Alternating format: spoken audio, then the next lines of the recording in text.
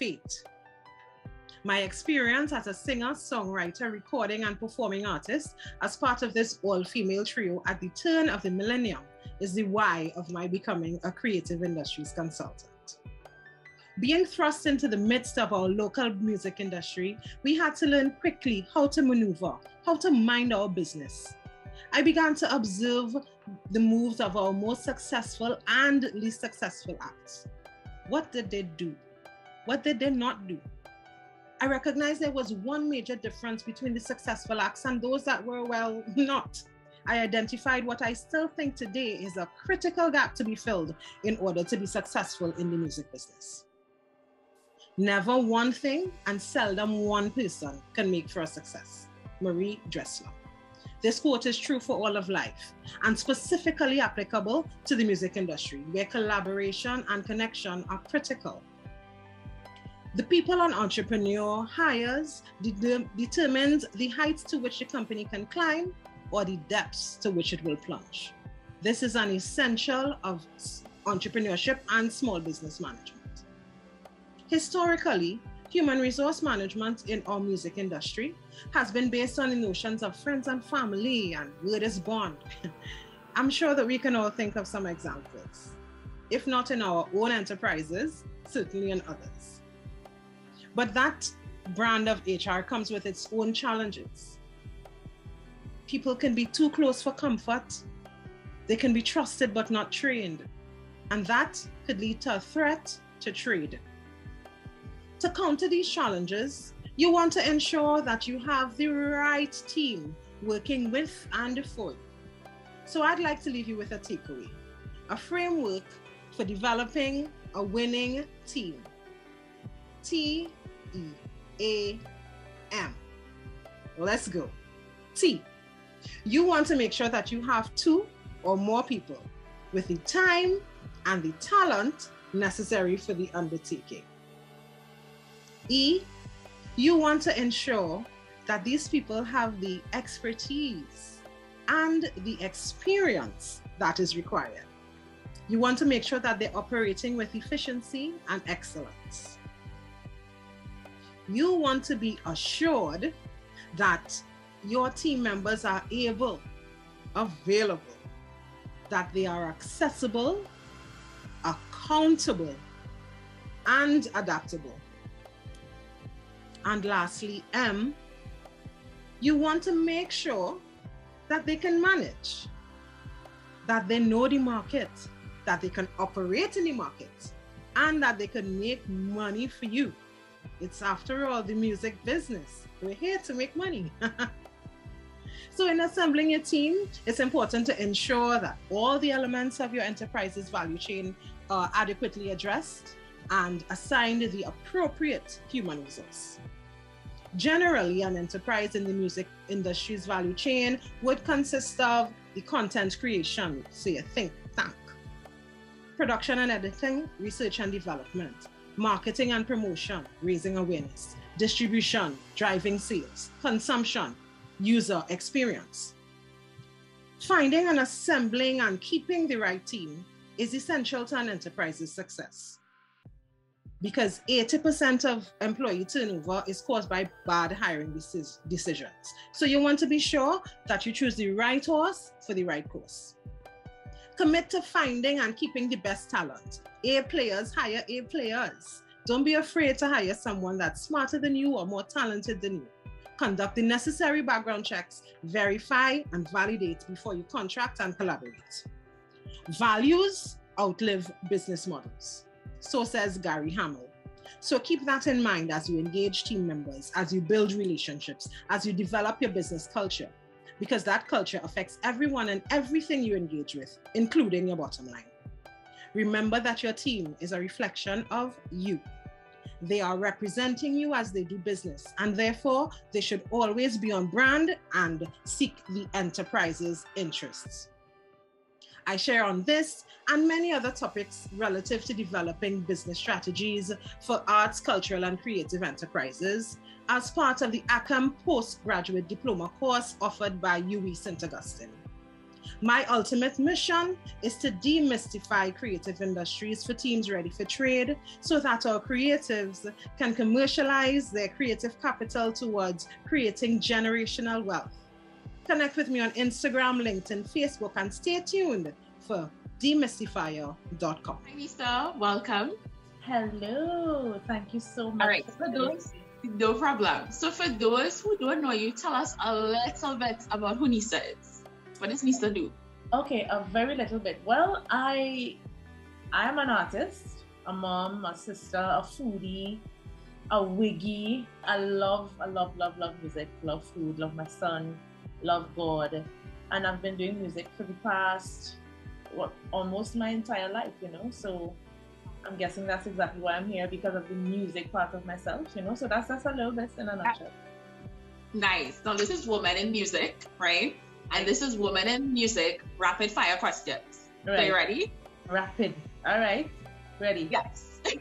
All right. So first one, what was your first introduction into the world of music? I grew up around music. So my first introduction was my mom and my dad. My mom was a singer, my dad was a keyboardist. So it started way back then. Nice. Next one. Who has been your biggest influence thus far? Wow. Shaka Khan. Nice. Tell us about one highlight of your career. Winning the Gospel Music Award female for 2 years in a row. That, they say you can't plan things? Yeah. That was one. Nice. Awesome. Did you always want the career you have? If not, what did you want to be? Nah, I always wanted to be where I am. If you can have a superpower, what would that be? To know people's thoughts. If you were a musical instrument, which would it be? Guitar. Okay. How long have you had a career in music? I started doing music professionally right after I left school, so probably about 16, 17 years old. Yeah, and I embarked on the brand in 2010. Nice, nice.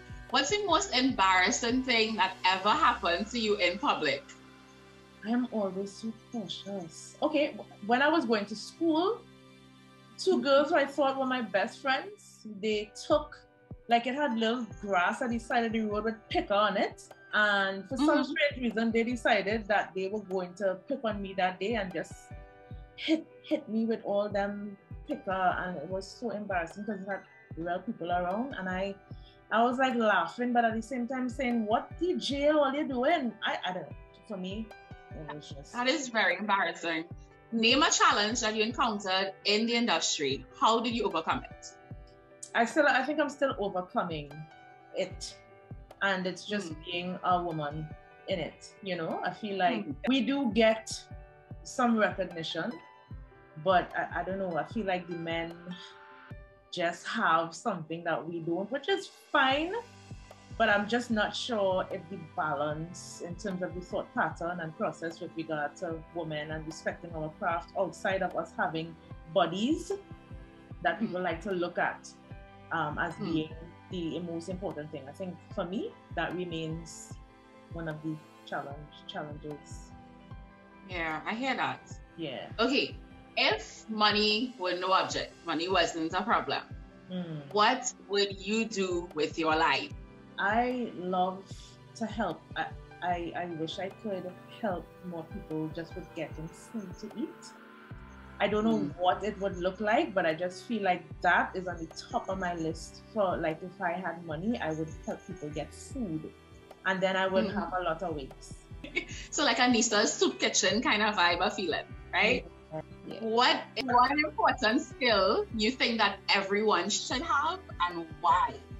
Being able to read, even if you're not there yet, at least try, because it I believe it's very, very important, especially in the world of business, because if you don't know, especially in the business that I am in, you need to be able to understand what people are presenting to you, So I think it's important that we learn how to read and comprehend what we're reading. Yeah, for sure. What aspect of your daily routine do you look forward to the most? Going back to sleep. What advice would you give to aspiring female artists, musicians, etc., just women who are coming up in the industry? What is the piece of advice you would give to them? Be more sincere, collaborate more sincerely, and not be our own worst enemy. What would you say is the hardest part of your job? Not being able to be human. How do you cope with work-related stress, anxiety, those sorts of feelings? Well, it's no stranger, it's no secret, I've battled anxiety and depression severely over the last couple of years. And to me, you have to really want to overcome it. Sometimes you don't choose how you feel when you wake up.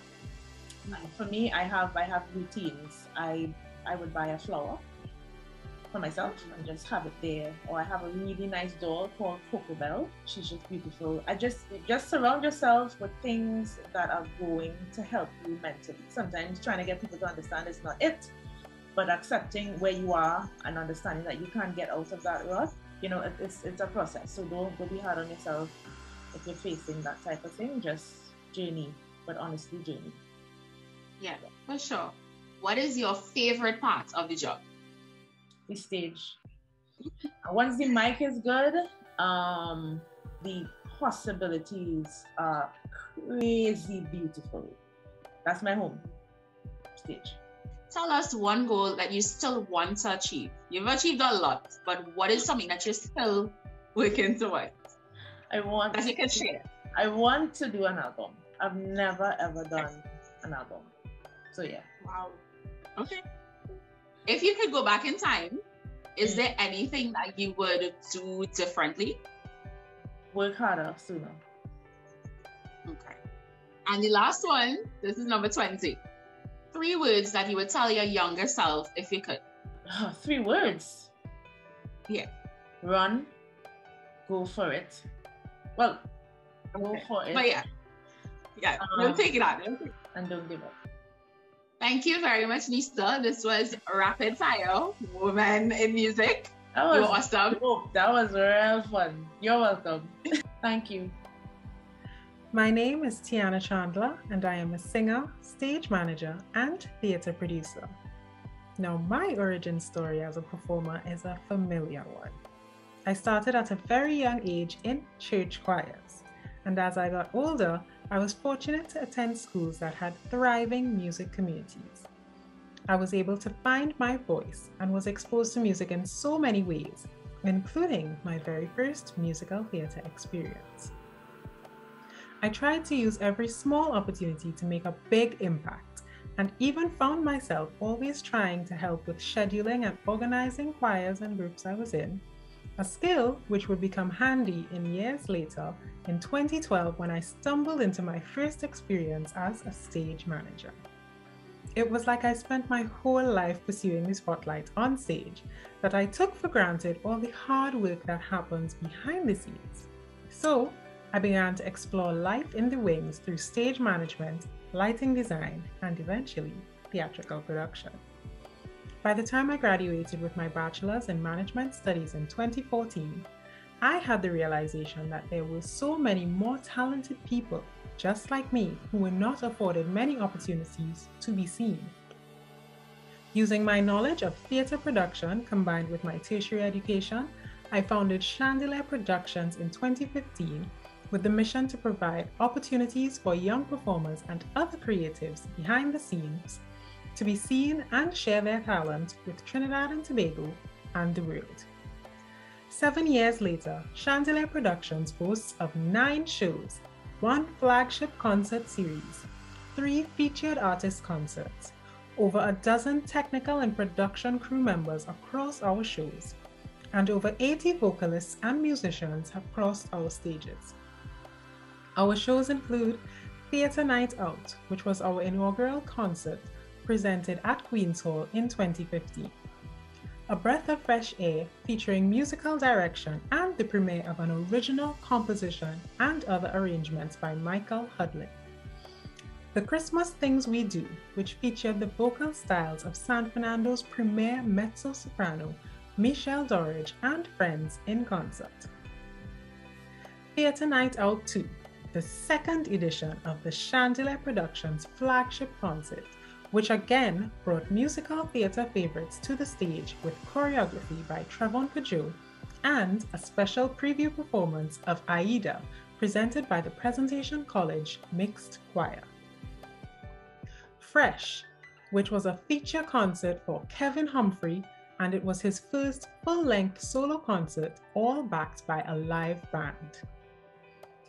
And on Earth Peace, Chandelier Productions' very first Christmas concert, and this was dedicated to spreading Christmas cheer during the pandemic, all while bringing live performers back to the stage and high-quality performances back to our audiences. For Faith and Music, the final concert recital of musical director Michael Hudlin, as he completed his master's degree in conducting from the Eastman School of Music in Rochester, New York. The Pursuit of Greatness, an ambitious staging of George Friedrich Handel's Dixit Dominus, and this brought a classical music experience to local audiences, all under the musical direction of Michael Hudlin. Theatre Night Out 3, Une Petite Nuit, our most recent production and the third edition of our flagship concert series, featured an original script by Janine Charles Ferret, stage direction by Chanel Cannell, musical direction by Michael Hudlin, and choreography by Tristan Wallace, with directing consultation by Trevon Jagmohan. With 3 staged editions since its inception, Theatre Night Out continues to evolve with every edition while bringing the magic of musical theatre to the stages in Trinidad and Tobago. As a young professional, it is important to find a team you can trust. Over the past 2 years, Chandelier Productions has sought to fulfill its mission through collaborations with other small companies within the creative sector. We have put together an all-star team of young creatives to fulfill all of the technical and production needs of the company, including Michael Hudlin as musical director, Janine Charles Ferret of Black Color Creative, lighting designer Andrew Enel of Kinley Lighting Designs, videographer Dennis McNichols of Denethy, audio engineer Sanjeev Gayadeen of Simplicity Sound Systems, assistant stage manager Jonathan Thatcher, and set and graphic designer Amara Manikchan Brown. Being authentic and original is always a challenge, but working with the right team allows you to share ideas and become inspired as you support each other on the road to success. While I started out my journey searching for the spotlight on stage, it allowed me to develop the talents that I didn't know I had to shine a light on other young creatives and musicians in our beautiful Twin Island Republic. Thank you all for listening, and thank you to MusicTT for having me here in the Women in Music segment. I hope you all continue to enjoy the Reverb experience hosted by MusicTT. Hello, and thank you for joining us, Crystal. So thank you for being part of the Women in Music panel. So we're gonna just jump right into the deep end. We're going to do 20 questions, and you're just gonna rapid fire it. Let's see how best I could do this. Okay, so let's start. What was your first introduction to the world of music? All right, my first introduction to the world of music was church and having my own bucket group. Wow. Okay. Tell us one highlight of your career. Whew. This might have me thinking a little bit, but I'm just off the top of my head. I'll say the highlight of my career is meeting Michael Jackson. You know, he was going to start his tour, meeting Michael Jackson. And where are you working now? I am working with Cirque du Soleil. That's exciting. If you didn't become a musician, what would you be? Honestly, I would have been the shortest flight attendant. That's all I have to say. Oh my Lord. What is Regen Project about? Regen Project is a music educational program created for upbringing of youths in communities using music. All right, and everything to do with the music and the arts is what we try to educate and bring them, you know, in a professional setting and mold them. What does REGEN stand for? REGEN stands for Reform Generation, the Reform Generation Project. Okay, and why that name? Again, the whole idea of the program was designed to, you know, just transform the mind of where youths are, where music is concerned. And of course, we know the situations that we deal with in Trinidad involving, you know, crime, etc. But music is a powerful medium. And I wanted to use that medium to just have that transformation, and that reformation is just to bring about change. And of course, we know reform means change, and it means changing the next generation. Yeah, through music. Love it. How many instruments do you play? Well, I play drums and I try to play bass. Although some people will say, no, she's playing bass. I keep it real, try to keep it real. I could kind of play bass. Drums is your Drums is my love. Drums Right. is my love. That's my love. What is the weirdest question or funniest question you've ever been asked in an interview? I'll try to make this short. So first of all, it's on, you know, it's very, being outside working for the company that I work for, it's unrealistic to them to see somebody from the Caribbean in it. But they have cliches of what they think the Caribbean is. And I had one interviewer ask me, does Trinidad have internet? Literally not too long ago too. This question was asked to me. I was like, wow. But again, it's stereotypes. Yeah. Right. Yeah. Interesting. Okay. What is the best project you've ever worked on? To be honest, the best project I've ever worked on is well, it's tough because obviously the best project that I've ever worked on is the REGEN project. But I can't not mention the creation of at least 2 of Cirque shows and that whole creative process and the whole artistic direction that was given. Yeah. That is awesome. It's a lot. That is awesome. Yeah. What is one of your music industry pet peeves? Oh, one of my pet peeves in the music industry is the unprofessional approach that some musicians and artists have to what is claimed to be, in their opinion, professional. The presentation of the music, how they present their bio, how they present themselves, how, you know, just, yeah. I could go on and on. Let me stay there. Okay. So, if you were a musical instrument, what would it be? Whew, what a question. If I was a musical instrument, I wouldn't say drums because people tend to think drums could represent boisterous, wild, loud. I'll say sax. Sax is kind of like the sexy instrument, you know, cool, easygoing to people. I'll say sax. Never mind when you're now learning saxes, burst up your lip and all of that. I went through all of that. Oh, wow. Oh, wow. Right. Oh, my goodness. What is your favorite food? Anybody who know me and watching this will answer for me. And I will always say, pilau. Pilau is my favorite food. I know, yes, you come from China, everybody say, oh, it might be roti. Yes, second, pilau first. Hands down. With or without coleslaw? Oh, no, with coleslaw and a slice of avocado. All right. So where in the world are you now? Right now, I am in Anchorage, Alaska, where there is no nighttime, no dark nights, I should say. Yeah, Anchorage, Alaska. Oh, wow. I think I'm stunned by the Yeah. no dark night time. Oh, wow. Yeah, it's a new world for me. It's my first time experiencing that, and ever. I'm still getting used to that. So besides that, what would you say is the hardest part of your job? You know what? I'm happy this question comes right after that because the hardest part of my job is readjusting to cultures, readjusting to time, readjusting to schedules, and also readjusting to the cultural differences of the team that you might be in or a part of. What is the favorite part of your job? Whew, favorite part of my job is just meeting new people, meeting people from different countries, different parts of the world, and learning their culture as well.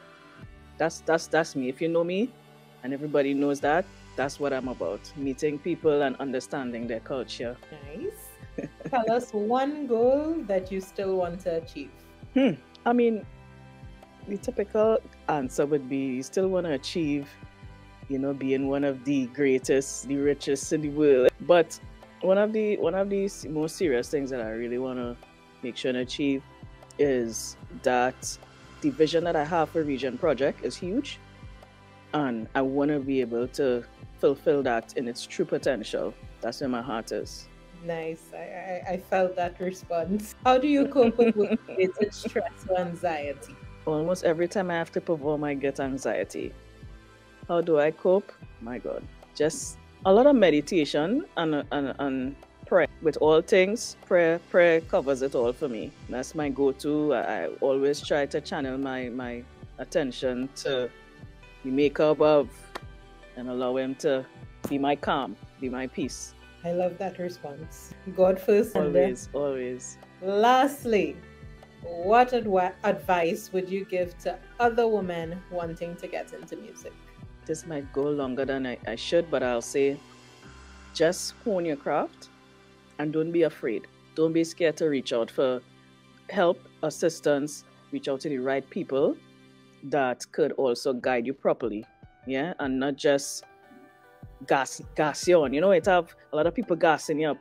Reach out to people who could keep it real and propel you forward and guide you into the fullness of your potential. Yeah, and make sure, and most importantly, get the right musical background, backing, schooling, etc. Yeah, big up to UTT right in Trinidad.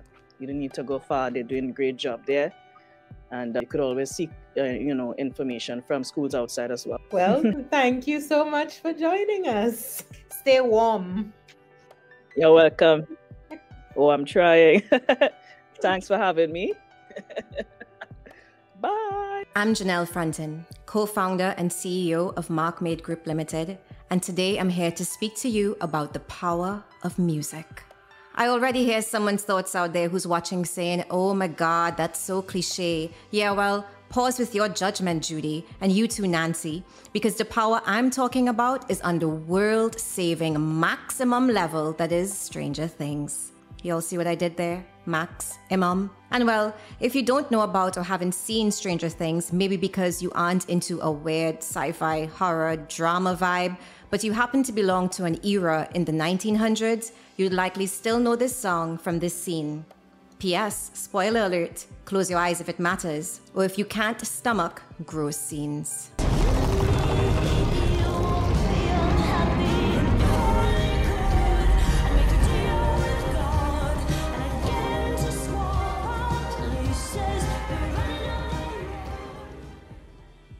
Yeah, I know, epic. But even if you don't think so, you might have still been seeing all the media fuss about Kate Bush's resurgence, dominating the charts with Running Up That Hill almost 4 decades after its release. I mean, seriously, when season 4 of Stranger Things debuted on May 27th, who would have expected that by early June, this song would have charted as the most streamed song in the world, also claiming the #1 spot on the UK charts, and then by mid-June, topping the Billboard Global 200. In fact, Fortune.com reported as of July 7th, Kate had made US $2.3 million, or in our local currency, around TT 15.5 million in just over 1 month. 2 things happen when I encounter truly fantastic stories like these. 1, I begin to question what the hell I'm doing with my life, but more importantly, 2, I take a look under the hood.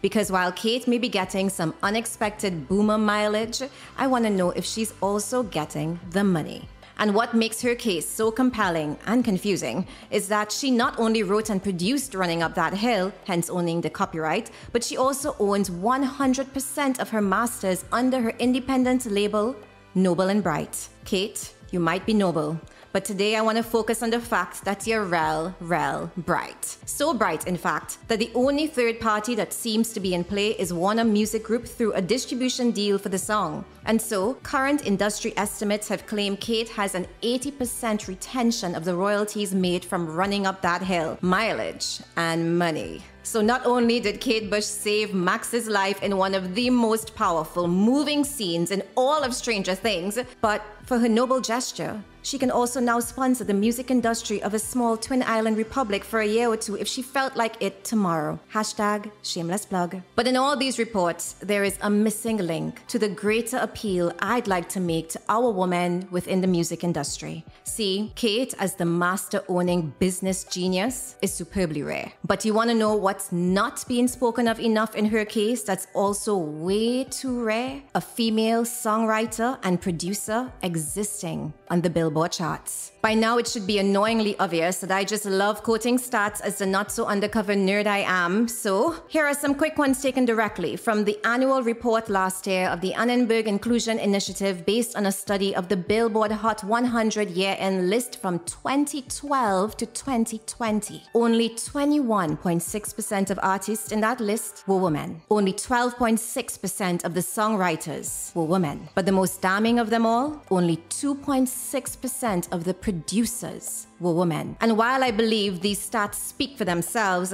I've still got a few more seconds, so I'll keep talking. It's easy to celebrate the success of Kate as a master-owning boomer, making a mad comeback and owning the TikTok space. It's harder to see how precious it is that she wrote and produced that song. Quick check. How many of the producers you know and work with are women? Is it that we don't see the power of claiming our place in this space? Or is it that we have to deal with some discouraging and unfair biases against us being there? I don't have those answers for you, as conveniently my time is up. But today I'd like to invite more women to explore these male-dominated production and songwriting spaces, maybe because I am selfishly but genuinely intrigued to know what our global music could sound like through you, but mostly because I'm a fan of equitable spaces.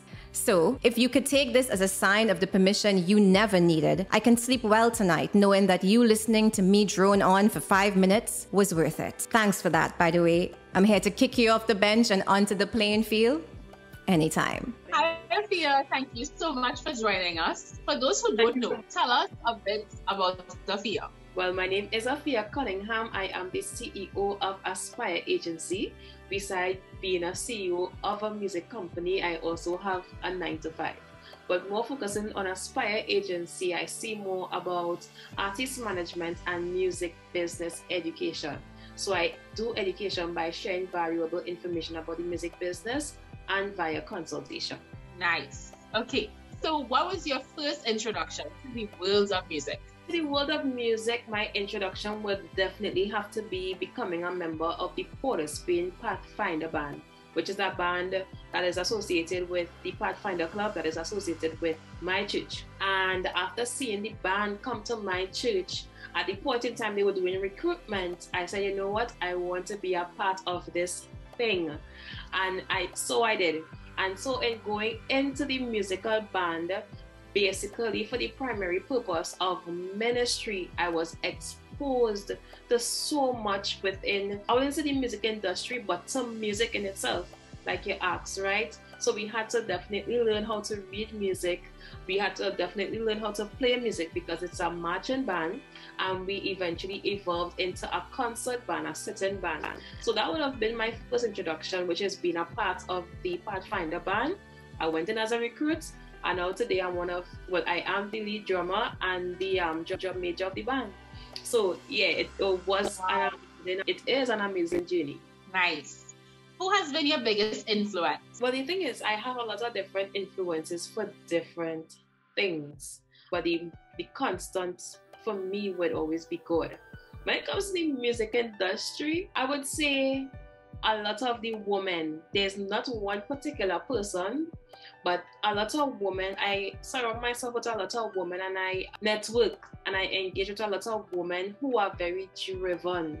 You know, they have that thirst for knowledge and they have that drive. Those are things and people who encourage me, if not on a daily basis, frequently, and I'm very, very thankful for that. They influenced me in a major way. People like yourself, Dominique, because you keep it pushing regardless. You as well. Did you always want a career, the career that you have? And if not, what did you want to do? Absolutely not. I think, like, I always say that I stumbled into the music business, and even outside of the music business, the actual job that I have, that was actually one of the jobs where I said I could never do. But I'm in the position. God saw it fit. I always say that He is a God of humor, because I mean, like, really? So I never saw myself being a music business consultant. Definitely not. I did see myself as a radio personality. Like when I was 7 and 8, I was like, why these people on the radio always have a good vibe? Why is they always so happy? Like, I want to be a radio personality, you know. And then going into secondary school, I thought about becoming a teacher, which I still really want to be for like secondary school students. And then I thought about being a lawyer, but that was because I was watching Soul Food so much, and I was heavily influenced by the lawyer movie. And then I was like, nah, that's not for me. But yeah, I really want to become a teacher and a radio personality. But I actually love the position I'm in right now, and I thank God for that. How long have you had a career in music, or in the music industry? In the music industry, this year, 2022, would actually make it 7 years. 7 beautiful years. Yes. Right. Name one challenge that you encountered in the industry, and how did you overcome it, or how are you overcoming it? Okay, I would say being in the music industry locally, I remember when I started, because I started at the age of 23 going on 24.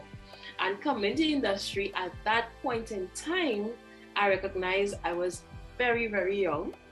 I was female, right? And I didn't see much of that.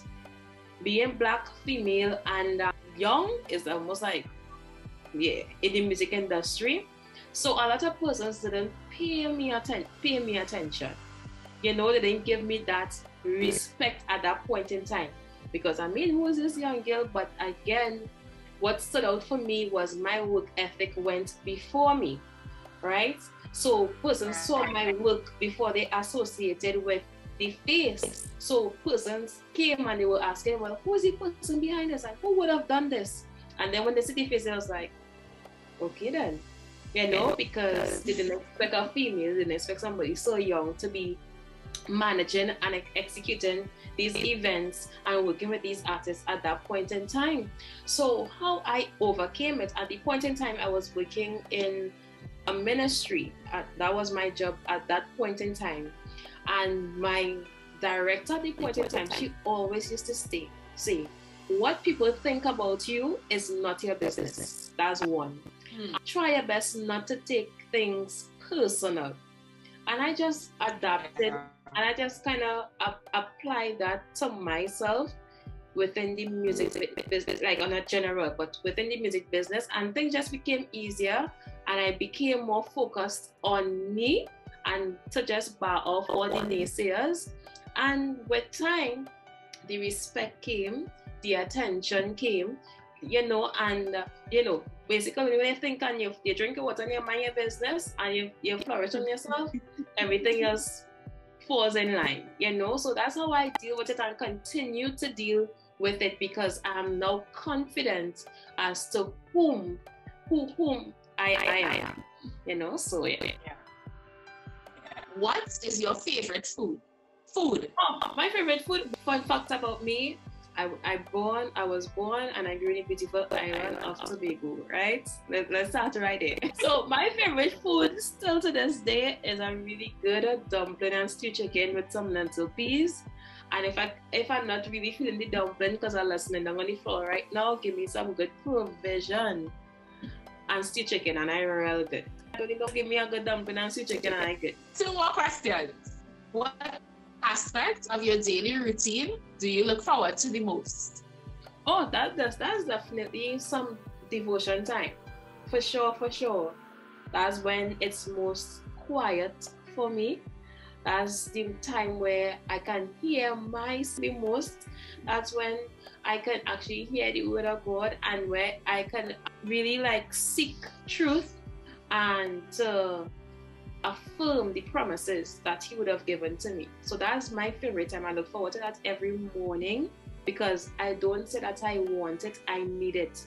Because I know during the day, things are going to happen.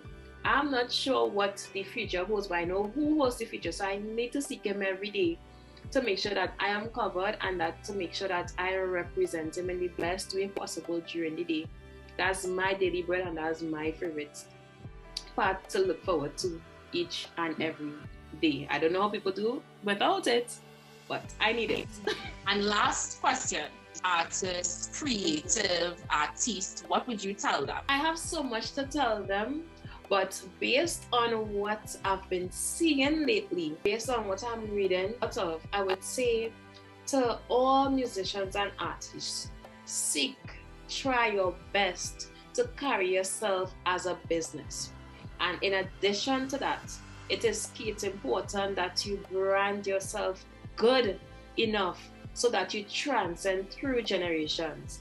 And when you think about your favorite artist, right, or somebody from the past like Michael Jackson, that's when you create such a strong brand that you transcend through generations, where the generation before me know him very well, and the generation after me, they also are going to know him very well, because his brand is that strong. So for persons to remember you, for your music career to flourish, those are some important things. One, see yourself as a business, and to build a very strong brand. Nice. Thank you so much for joining us, Sophia. Welcome. Thank you for having me. Hello, everyone. My name is Lauralee Lakis, and I am a personal brand coach, publicist, and speaker. And today I am going to walk you through my little journey about how I became a personal brand coach and how I can help you create your legacy. So let's begin. How did this little girl at 8 years old with her fashionable hat and cute bangs become me? The person that quite a few creatives and women turn to when they need help building their personal brand. What happened in my story that allowed me to be that person? Well, I grew up in Trinidad and Tobago, in the Caribbean, living the typical Caribbean lifestyle, going to the beach, hiking, fishing, sweating. But I wanted more. I had a bigger dream. I wanted to be an actress. I wanted to be on stage, and I wanted to help people. So I did something about it. I moved to New York City. I went to school, and I was going to get a real job. Yep, I was going to get a real job. So I studied psychology, because psychologists help people. So I thought, that's how I can help. So I studied psychology, and I left college. And guess what I did? I ended up working in the New York City fashion scene for about 8 years. I was in advertising, marketing, branding. As you can see, some of the companies I was at: Avon, Sony Music, Ralph Lauren, Condé Nast. Yes, the building with Vogue. And yes, I did walk on the Vogue floor, and it is amazing. So I did that for a while. And what happened was I learned everything about branding. This is where my schooling really started. I learned about product development and values and strategy and marketing and styling and the whole trajectory of what happens when you're building a brand. Little did I know that I would be using it later on in life. But I learned everything from product development, fashion, photography, styling, copywriting, PR, media, all the different facets of what it really takes to build a brand.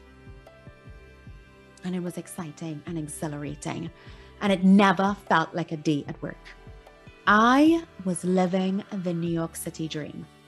I would walk down these streets feeling vibrant and refreshed and renewed and just unstoppable. Life was great. Life was great. Until one day, I had a massive life-changing event, or events, I should say. The 2008 crash happened in New York City, and everyone was getting laid off, including myself, at 7 months pregnant, and I didn't know where was I going to go. And then my marriage crumbled, and I found myself a single mother in New York City with no job. So I packed up, I left my dream, and I moved back to Trinidad with my son, and I lived with my parents, which any of you will know, living with your parents after being away for 15 years was not fun. So I was determined to get myself together and get back on track. So what did I do? Healing work, therapy, crying, journaling, and then I got into action. I sent out my resume. I went to networking events. I said yes to every single thing, free or paid. I just need to get myself out there. I needed to find me again, and I did. I became a voiceover actor. I worked for one of the top event companies in Trinidad and Tobago, and I produced my biggest event to date, Les Diniables, the all-white pop-up picnic, which was my baby for a year and a half. But then I realized I'm doing all of this for someone else. It's time to take a chance on me. And I did. I started L3 Creative. L3 because I have 3 L's in my name, Laura Lee Lackey's. That's my office in a broken down building with a little broken down desk. But I was doing it. It was mine. And I didn't have much clients in the beginning. I was calling, I was trying to get this and that. And then all of a sudden, doors started to open. I started to work with some really big brands. I started to do some big events. You can see some of them here. And it was going really well. And I was like, this is good. I'm on a wave, but I need to do more. And then I started expanding and I opened more doors for myself. I became an announcer on Hot 93 and then another radio announcer on 9.5. I got press. I got my own TV show on TV6. I said yes to every opportunity. I wasn't afraid of hard work, and I knew how to craft my personal brand to make myself sellable. I knew branding. So what happened? People came to me and said, how were you able to do X, Y, and Z for yourself in a short space of time? And can you help me? And so I did.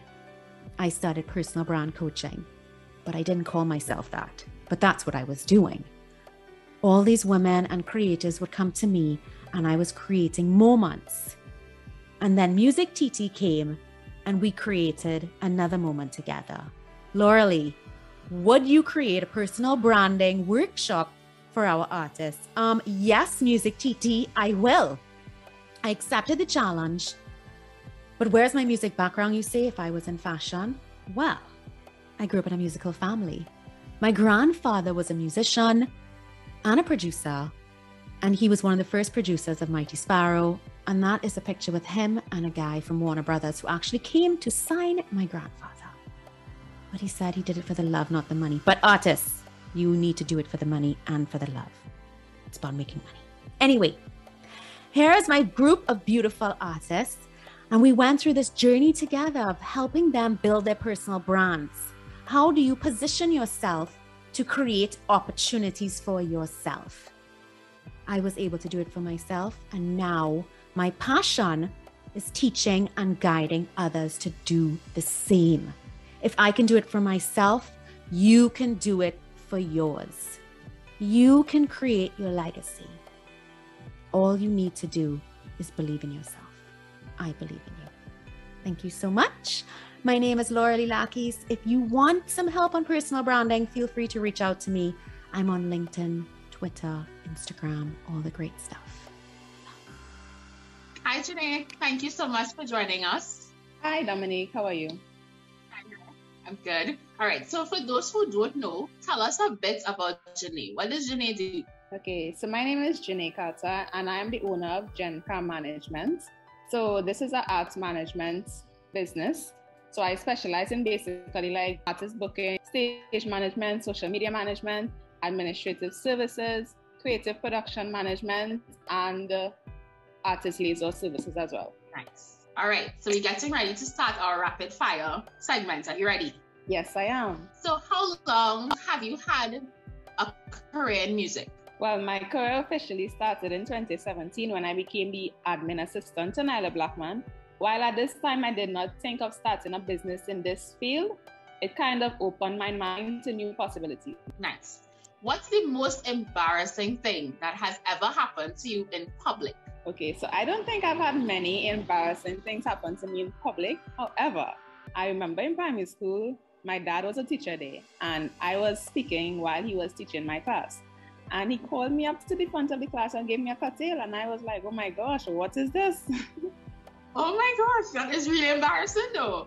All right, name a challenge that you have encountered in the industry.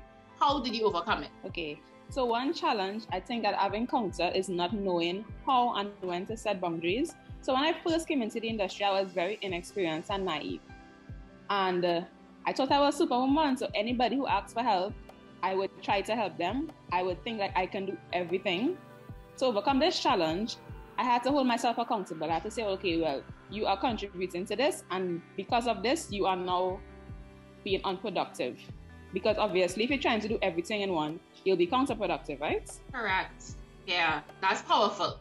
All right, if money were no object, what would you do with your life? I think I would be traveling the world, meeting new people, and experiencing different cultures. Nice. What is your favorite food? Oh gosh, I love food and I'm very simple. So anything Creole, you could catch me with. Like, I really like homemade soup, like bhaji rice and those kinds of things, yeah. Yeah. Vibes. What is one important skill that you think everyone should have and why? I think that everyone should have the skill of critical thinking. Only because, being able to identify, analyze, reason, be open-minded, respect different points of views before making unbiased decisions can prove to be fruitful in this life, especially in the diverse and progressive world that we're living in right now. What aspect of your daily routine do you look forward to the most? I would say I look forward to praying and reading. I think that once I begin my day doing either of these things, it kind of recenters my energy before I take on any daily task. Nice. What advice would you give to aspiring female musicians, artists, or any females coming up in the industry? Okay, so while staying true to yourself and your craft is normally the usual advice given, I would say to work on your personal development. Like being professional, being disciplined, caring about yourself in a specific manner is very important. Like, you could be the most talented person on this earth, but if you are, for example, indisciplined, always late, unreliable, amongst many other things, people will find it difficult to work with you and invest in your career. Correct. What would you say is probably the hardest part of the job? The hardest part of my job is being patient, tolerant, and understanding while dealing with so many different personalities and egos. Like, sometimes situations might happen where I am pushed to my limits, but I always have to keep an open mind and think critically on how to get past that obstacle while also remaining professional. How do you cope with work-related stress or anxiety? Well, I think I cope well under pressure in my work life, not personal, in my work life. So like, if a situation comes up that needs immediate attention, I would just apply my critical thinking skills and figure it out. If it's something that I can deal with later on, I will take a step back and attempt it at a later time. What is your favorite part of the job? My favorite part of the job will be meeting new people, learning new things, and working with the youth.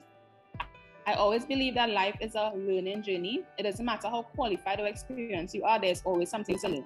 I also love the fact that I can inspire and positively impact a younger person by just simply being a mentor. Nice. Tell us one goal that you still want to achieve. One of my big goals is obtaining my PhD by the age of 35. Nice. And if you could go back in time and have a do-over, what would you do differently? I kind of want to say a few things, but I would say nothing, because I feel like every single thing that I've been through and faced in this life has molded me into the woman that I am right now. If I didn't face those things, I don't think I would have been this resilient today. Mm-hmm. And last question, 3 words that you would tell your younger self if you could. I would say patience, faith, and open-mindedness. Nice. Thank you very much for joining us. No problem. I'm happy to be here.